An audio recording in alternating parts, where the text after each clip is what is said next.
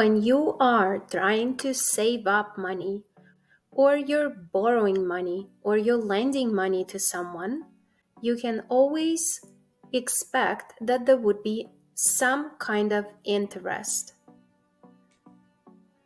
Interest is the amount of money that you pay on top of what you owe, or the amount of money that you earn on top of what you have invested or lended.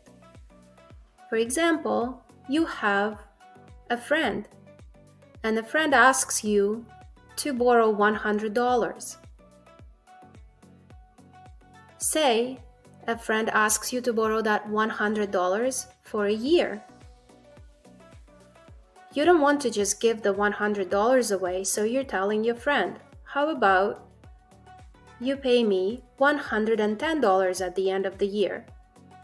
The $10 will be the interest on the initial amount of $100. The interest rate will be 10%. Why?